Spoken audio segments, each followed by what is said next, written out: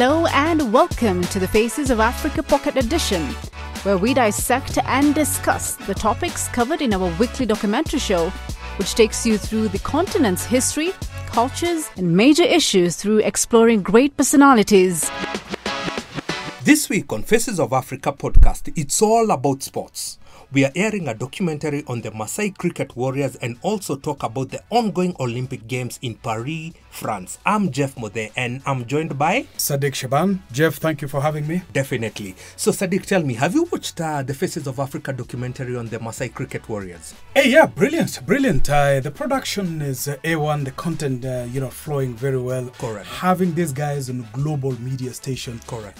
Discussing issues that is in it in the sport. Yes. These guys are using that cricket, of course, to talk about issues like conservation, female genital mutilation. There's also biting drought in that area. Yeah. So going there and doing that documentary, by Faces of Africa, just puts these people on a very vantage position, those issues coming to fore. Not every time you see Maasai's playing cricket, that was very different. It's like a bringing together of two different cultures, the cricket and the Maasai culture. What's your take on it?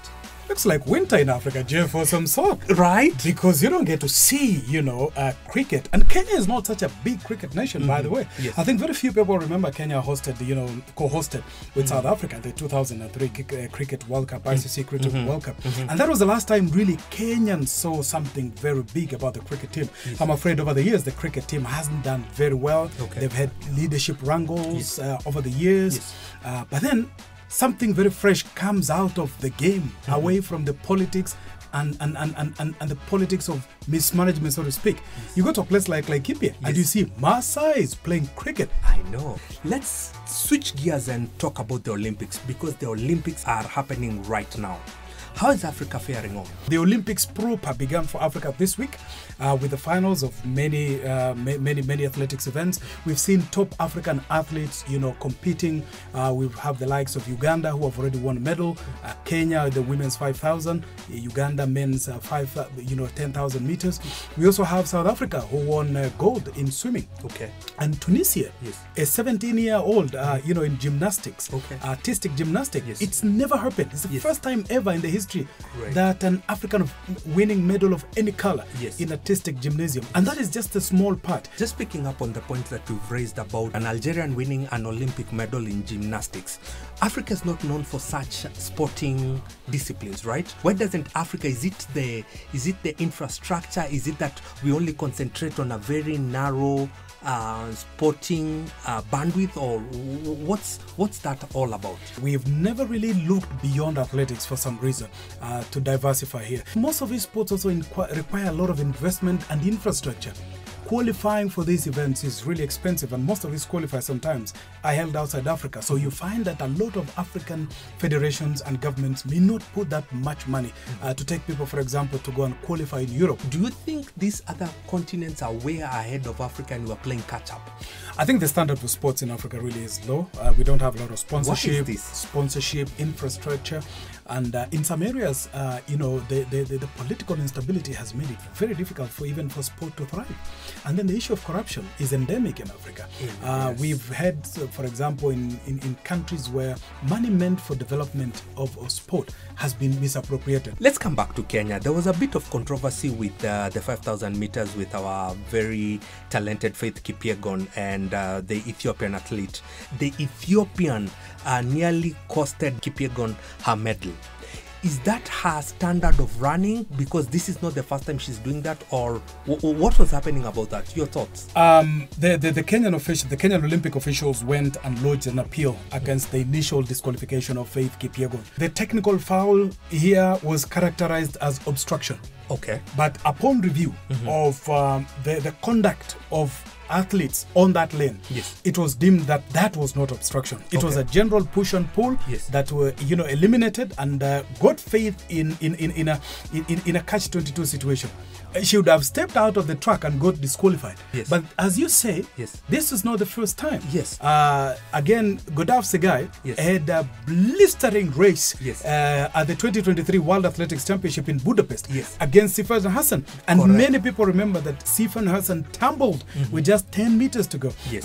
There was no penalty in that. I mean, the technical officials didn't punish her at the time. But then again, for Faith, it was a restoration of faith. Yes. Faith in that medal and faith in the fact that she still has 1,500 meters to run. She is the world record holder. Correct. She's the Olympic champion over the distance, going for her 3rd medal in this event. Yes. And she now says, with that appeal, successful, then she will compete, favorably in 1,500 meters. Now, let's switch gears slightly and talk about, we've seen a lot of athletes that were born and bred in Africa and Kenya, for instance, competing for other nations. We have Yavi, who's competing for Bahrain. Yeah, Wilfred Yavi. Wilfred Yavi is the current steeplechase champion. Yes. She comes from Kenya, Machakos County here. So here, very close to the capital city, Nairobi. Yes. She's just one of the many athletes who have changed allegiance over the years. Why? Is it because of corruption? Is it that we don't appreciate our athletes? What causes these people to just leave their birth country and go compete for other nations? Better prospects, Jeff. If better prospects, better opportunities, but importantly, making the Kenyan team to the World Championship, the Commonwealth, the African Championship, and the Olympics is probably one of the most hardest things that athletes have had to do, because it's very competitive. There is a lot of talent coming in through the ranks every time, and even seasoned athletes must fight for their place in the team. It doesn't matter if you're the defending champion, it doesn't matter if you're the holder of the record, you have to come and compete against the rest.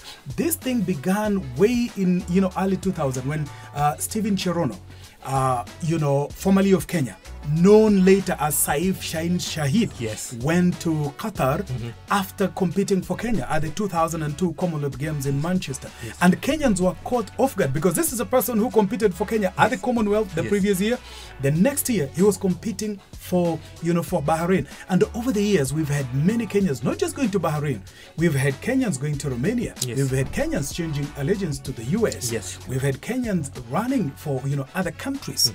And so they're looking for better prospects of life, winning medals. And by the way, for the adopted countries, if you win a gold medal, you really get rewarded very, very handsomely. We are talking about financial rewards. We are talking about, assets being given to you. But Saddique, I want to differ slightly with you. You said most of them change because of the rewards that they get. What if Kenya or the African nations just tried to match what the other countries... It's impossible. It's actually very impossible. You cannot, for instance, compete with countries that have natural resources, minerals and oil. For example, petrol oil. And these are people who can afford to give you, for example, if you win a gold medal in one of these countries, I'm not going to mention a country, for one of the Kenyan athletes who went abroad told us one time that if you win a gold medal in those countries, you are likely to get up to $200,000. That's an amount Kenya can afford. And Kenya is wealthy. Up to $1 million in some instances. So can you imagine winning $1 million, for just winning a gold medal over 100 meters or over 200 meters or even over 3,000 meters steeplechase? We are talking about 9 or 10 minutes of work that will earn you $1 million.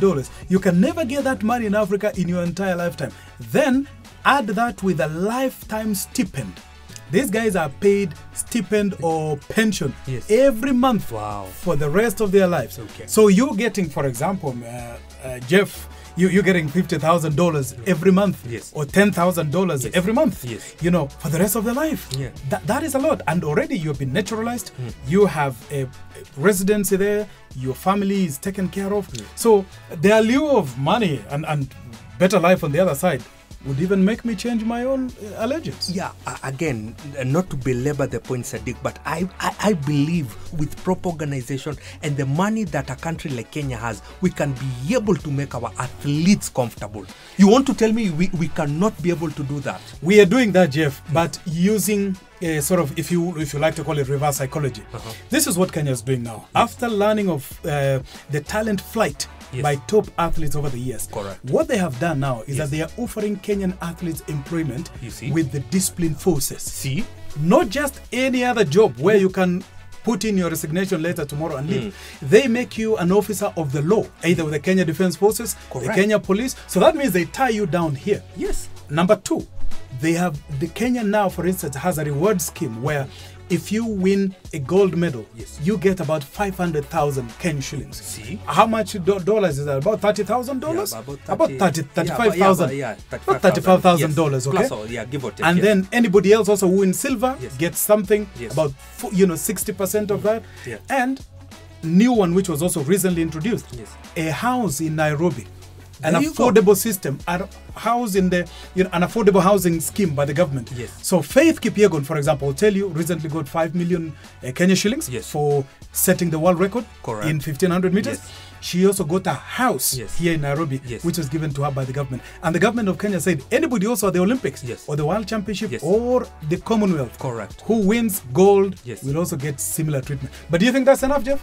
I think it's a start. It's a good start. I think it's a good start because it had to take the talent drain, quote unquote, for them to wake up and smell the coffee and see we need to treat our athletes better. But unlike other countries, Kenya has enormous talent supply which comes up every time. We have more athletes than we know. In fact, at this point, Jeff, Yes. we are registering athletes. Yes. Because we do not have a national database Yes. of athletes. Oh. So you don't have to worry about Yeah. one person going Ye- away. yes. For everyone that goes, Yes. there are probably 10 others coming to fill that Who are spot. come- Oh, interesting. Finally, what should we expect in the coming days in the 2024 Olympic Games, Saddique, as we come to the end of our podcast? For Africa, this could be a springboard Yes. for 2028 Olympic Games in LA. Yes. We may or may not get to the target, but I foresee Yes. individual brilliance Yes. from some African athletes. For Africa, not too much expectation this time. Let's see what we can get as a springboard to 2028 Olympics in Los Angeles, the US. Thank you so much, Saddique. Asante sana. Thank you, Jeff, for having me.